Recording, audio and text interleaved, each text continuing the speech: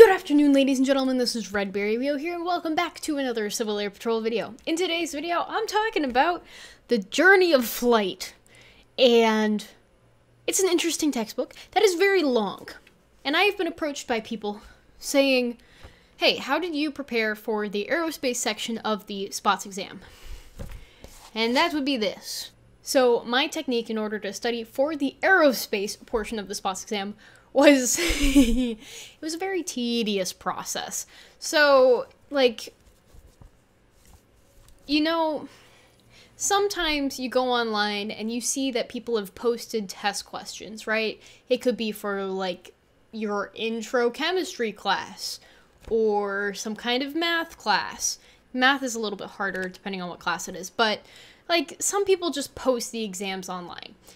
If you see test questions that are probably definitely cap test questions, that's against the rules. You're not supposed to know the question bank, to be fair, and you should not be studying from that resource because you will just memorize the questions and the answers, but you won't actually learn the information.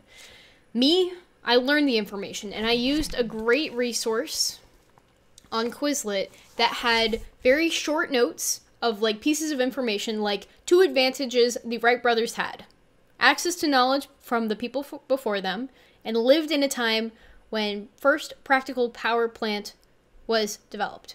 And it's very short bullet points. And the person who put this together also got their SPAATZ exam completed, and they passed. So they were a prior SPAATZan than I was. But, so, like, 100 BC, Chinese invented the kite. And it's very short bullet points of, like, everything that you would need to know. So, like, this was the chapters 1 through 4 section. What are my upstairs neighbors doing? And then this was, like, chapters 1, 2, 3, 4, 5. Let's keep going. Chapters 9, 10, 18, 19, because you don't need to do the chapters in between those right there. And then the last few chapters that you need to know, 21, 23, 24.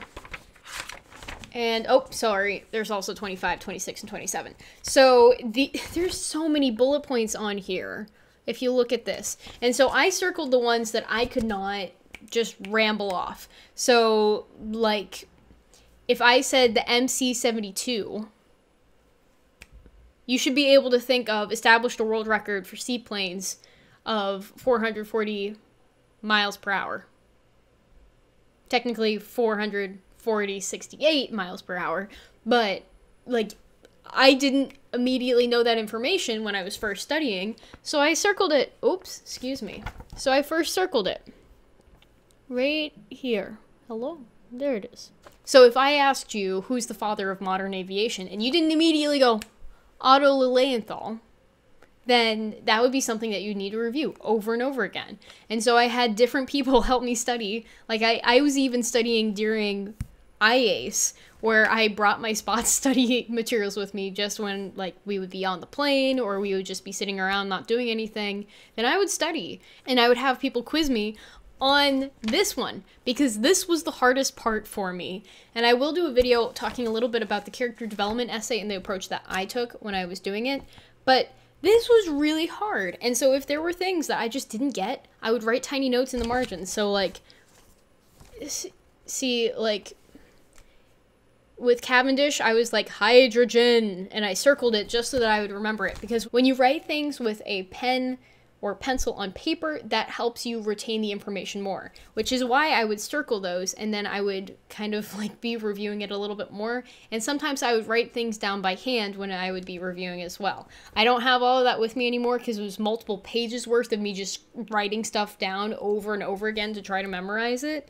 In addition to being quizzed, like, my mom quizzed me, my friends quizzed me, everyone was quizzing me. When I when I would see them, I would be like, here's my study guide. Pick a random thing on the first 3 pages for me to say. So when I would be studying, they'd be like, okay, who won the first Pulitzer Trophy race? And then I would say, Mosley. And I would be able to say at least the last names of each person, if not the full name, and being able to ramble that off to people. And I know I'm being a little bit repetitive here, but the biggest thing is do not just memorize questions. You can't just memorize questions. That's never going to work.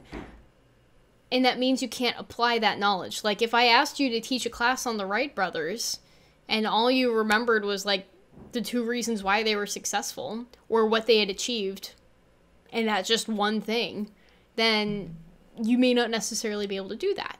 So, by being able to really, like, in-depth memorize dates, like, associate different pieces of information with, like, I would look at, like, a specific letter in their name, and I would try to memorize that with dates, and try to be like, oh yeah, so that C looks like a 0, so then that person's name is associated with this.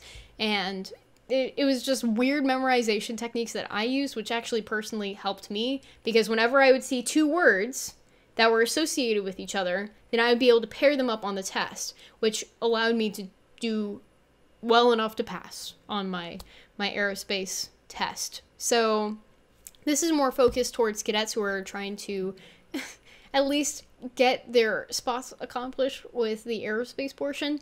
But if you are a senior member who's watching this, I'm not talking in depth for you guys yet with the Journey of Flight books, because there just is so much information, and I'm trying to figure out a good way to take each of these bullet points and make it more accessible and understandable, and not just a giant page of text. Because I could just read it off, and I could do that. Oh yeah, I remember some of these. Like, I haven't done my SPAATZ in a while. It was 2 years ago now. And if you don't review the information all the time, then you forget it.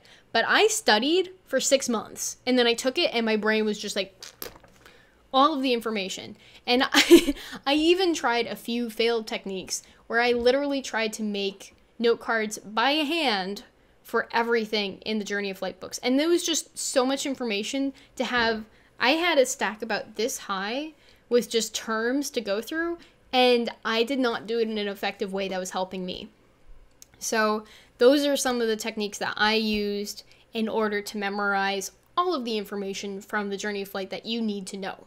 So that's just a quick summary of the techniques that I had used to study for the aerospace test from the Journey of Flight book. So if you got any questions for me, then please feel free to leave it in the comments down below. If you're a senior member and you're about to do your Jaeger, I will be doing some stuff to review aerospace for you.